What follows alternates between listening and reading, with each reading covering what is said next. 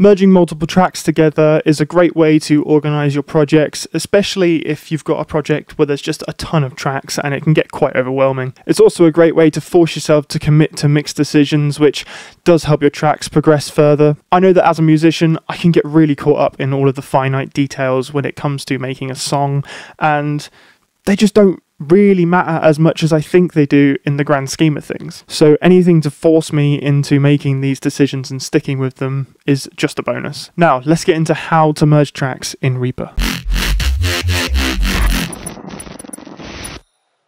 So we have our project open here, and before doing anything else, I'd recommend saving a new version of the project so that you have the option to go back in case, for whatever reason, you do need to go back. It kind of goes against what I said in the intro, but it's always a great choice to have a backup plan. So I'm just going to save this, and I'll just name it something like the song name plus merged. So the first thing that we're going to do is create a folder track, and to do this, just go to the bottom of the track list here and double click, and a new track will pop up, and just name that something like, for example, I'm gonna put all of my impacts into one folder. So now what I'm going to do is grab all the tracks that I want to be in this folder track, in this case the impacts, and put them underneath. And if I drag out the impacts track, then press this button in the bottom left, it's a folder icon. When you hover over it, it goes to a plus icon, and this just makes your track a folder track. So if I press it, you can see that there's now an indentation here for the tracks here, and if I press the down arrow twice in the top left corner, it goes to a diagonal one, and then it goes to this, so it's all compacted into that one track.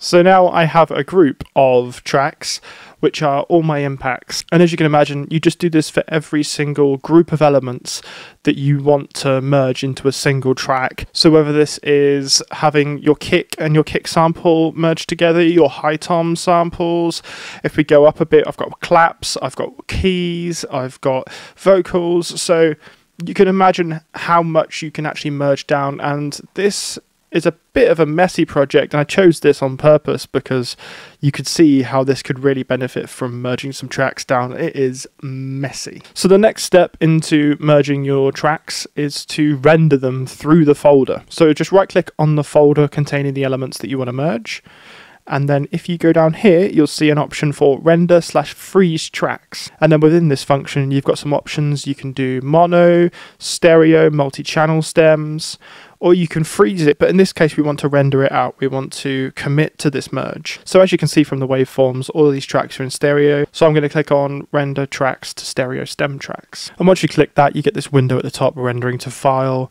and it's just doing what it says. It's rendering the whole thing. You just got to wait for it to finish, I'm afraid. There we go, and it does actually leave you your track. And so here what's popped up is the rendered track with all of the impacts from below in one track. And you can also see that it's automatically muted the folder that contains all of the original tracks. And obviously one of the points of doing this is to clean up your project. So the next step is to delete this folder and the tracks within it. Obviously we saved this as a new version at the beginning, so you can always go back if there are any problems, but I'm going to commit to it. I'm just going to right click and press remove tracks, and there we go, 4 tracks are now into one. It's a little bit cleaner. Obviously there's a lot more work to do in this one, but you can definitely see how this is going to quickly make your project that much easier to manage, and also force you to commit to those mix decisions or those production arrangement decisions. So another essential audio editing tool in Reaper that I'm going to show you is gluing together audio or MIDI items. And as you can see, I've got one here where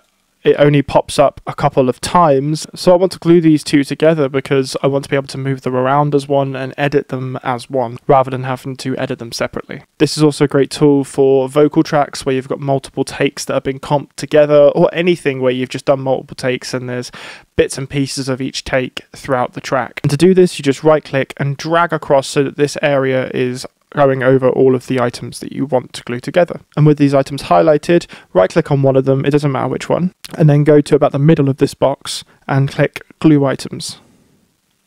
And it's literally as simple as that. So all it's done is added an empty audio item in between, and I can move this around as one now, so I don't have to worry about adjusting each item as I need to.